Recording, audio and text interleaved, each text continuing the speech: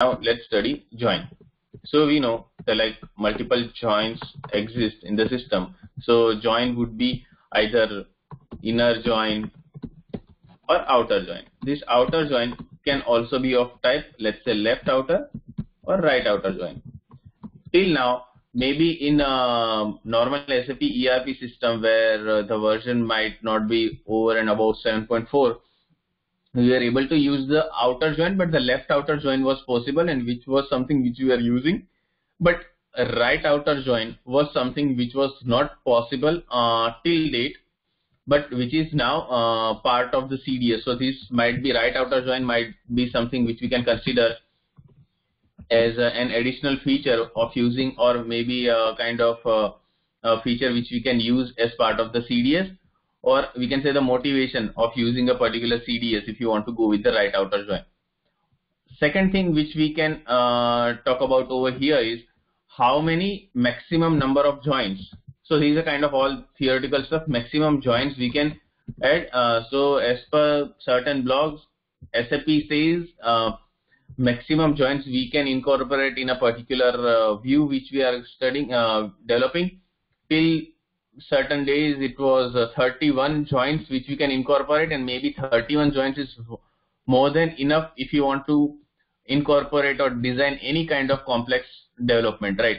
So 31 joins would be more than enough. Then we can utilize those to do any sort of development. Maybe in future SAP might increase that particular capability and come up with certain more range, and we might be able to utilize it. But in a regular development, if you see, there might be maximum 5 to 7 tables you might have joined till date to come up with the output of any of the existing development you might have done already done. Okay.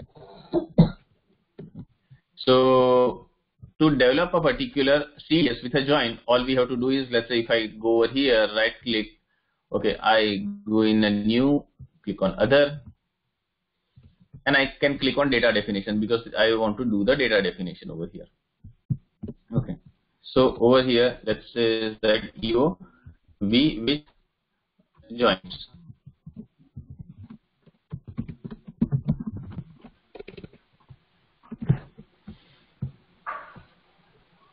Okay. So we will be selecting a TR going forward. Okay. So if you see over here, there is an option called define view with joins. So we would be selecting this particular option, clicking on finished, and SAP would be suggesting us a particular template. So this template selection is of course optional.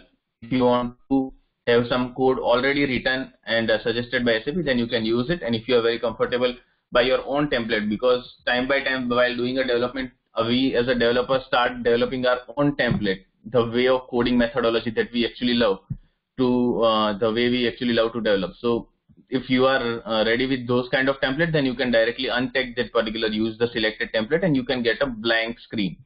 Okay. So use the particular selected template if you want it. So we already have a particular view already developed. In this particular view, if you see, we have the same sort of annotation. Now over here, let's join particular two tables, let's say EKKO, and over here, let's say I want to join EKPO. So if you specify EKKO and EKPO over here, then you would be able to see that like whatever changes we are doing over here, the elements and all the stuff are already being changed over here. I can join this table based on this particular tool. Why I am using left outer join over here? Firstly, to show an example of left outer join for sure. Secondly, there can be a purchase order in the system for which still any purchase order line hasn't been added. So just wanted to show that like it is also coming and reflecting on our output data. I am just using particular left outer join over here. Okay. Next thing, let's study. Okay. Assume we have a particular system in which we want to display both the data from both the tables. How we would be doing is like to make the life more easier, we might be using as EH, or we can specify as EL. So if we are specifying as EH and EL, we can directly use it. Okay. So we can specify as whatever we are specifying as something, it is called alias. That's what we were using as part of ABAP 2. We can directly specify, let's say key, we can say eh.ebln. There is a convention of specifying something at, and then one more thing, we can specify the second key from, and we can specify, let's say, okay. But one more thing to specify over here. What if we are not developing a CDS view and we are developing something at particular ABAP level, at particular S11 level? So let's kind of develop the same thing. Let's say define a that a custom table to do the development. I just want to highlight you one thing, that like whatever development or some sort of development rules which we will be following over here.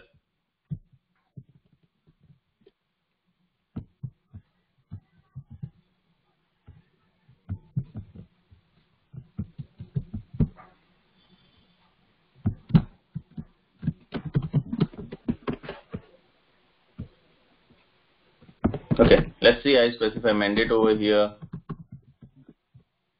I specify EBLN over here. What if I specify BUKRS over here and it's not a key, and I specify a EBLP over here and it's a key? Let's keep it as local object because we don't want to kind of utilize it anywhere. Look, the key is already defined. Field EBLP can't be a key. Why it can't be a key? Because if you see what as per SAP standard guidelines till date, it's not like this is something which SAP is coming up very new. But whenever SAP ERP or normal wizard based development are also there, SAP doesn't suggest or allow to add any key. If you already define a bunch of key over here, you are specifying a non-key parameter in between, then you can't specify key parameter again. If you want to specify a particular parameter as a key, all you have to do is you have to specify it continuously. Okay. So this is a kind of one of the base rule. Okay. So this particular base rule is also followed while developing any join. So if I want to specify this particular view,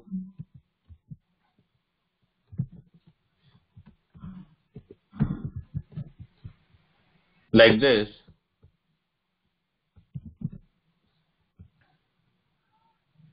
key must be contiguous and start at the first position. So whatever keys you want to specify, it should be just at the start of the position. That is the base rule, which was there as part of the earlier SAP development also, and it is also part whenever even though the CDS are coming into market. So the same rule will apply whenever you are developing a particular CDS as that of the table or earlier views which were defined earlier. Fine. So this is one of the things we should be keeping in mind, not while defining any joins also, but whenever you are defining a particular view, sample view from a single projection, table projection also, at that time also the key should be continuous. You can't specify one key and another non-key parameter and then again a key parameter.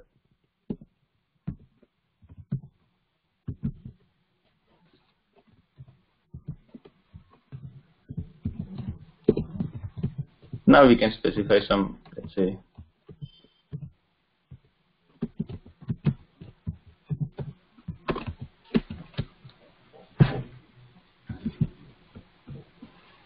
so if we activate this particular view,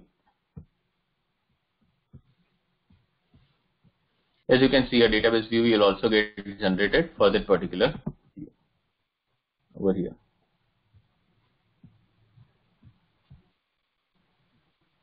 So this is how it will get generated. One more thing, if you see how the system is actually taking it, so if you go to show SQL create statement, the system is also creating a view, create view with left outer join, and it is specifying the on parameter. Now let's use one more thing. Let's say rather than left outer join, I am just specifying a join over here. Let's activate it.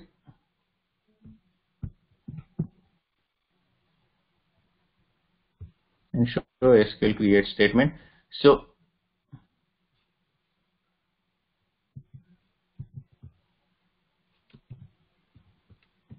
okay, so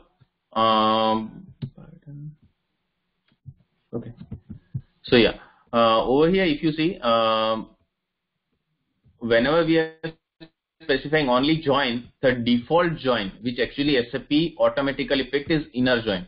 So if you want to specify inner join, you can either specify inner join or you can directly specify join, and that particular join will be taken as an inner join to have an optimal view, optimal utilization of memory parameters, and that is why if you want to specify inner join, the default join keyword will also work. Okay. One more thing, if you see over here, we have specified something called CDS views with parameter.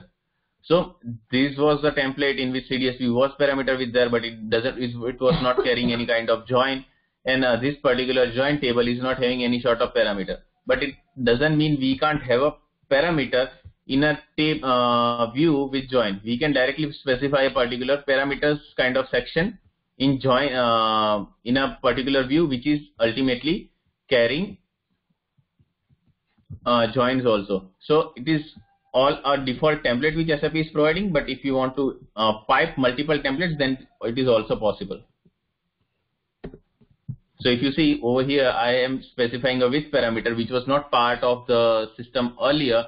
I am just specifying where, and over here I can specify BUKRS as it is a norm single parameter and available in only EKKO table. I can directly use it like colon and I BUKRS.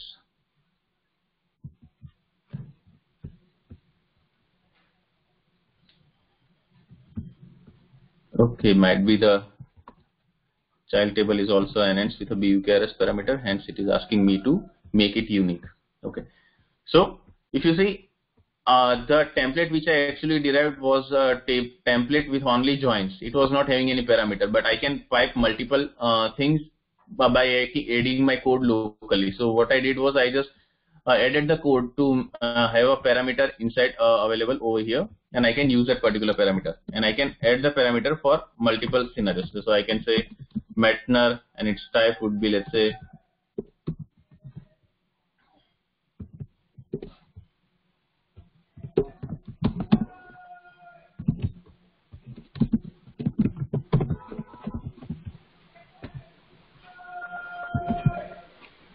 so this is how straightforward it would be. So if you are using any sort of parameter which is kind of available in both the tables, you have to use the alias, or if you are not specifying alias, you have to use the table name over here just to make the identification of that particular column easy for the system, or you have to distinguish which particular column you would like to put a where condition on, and you can directly use the input parameter by using dollar parameters or the column and the name of the parameter value. So and once you have this particular system ready, you can directly activate it and consume in your particular system, and which would be that straightforward.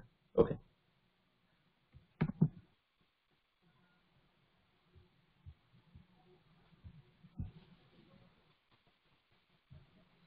So if you see, it now takes a particular input EW01 and Metner field I am not available. I don't have available till now. So let's just comment this out because I have to otherwise select. And yeah, the comment portion over here won't work with a kind of single one-time double inverted comma that we were using earlier like this. It is not valid. We have to use double slash over here. Like any kind of UI development, whenever you are using, or any sort of development you are doing in Eclipse, how we usually specify the comment. So this is how we do it, right? Okay. So we can directly open with data preview EW01, and we have all the data.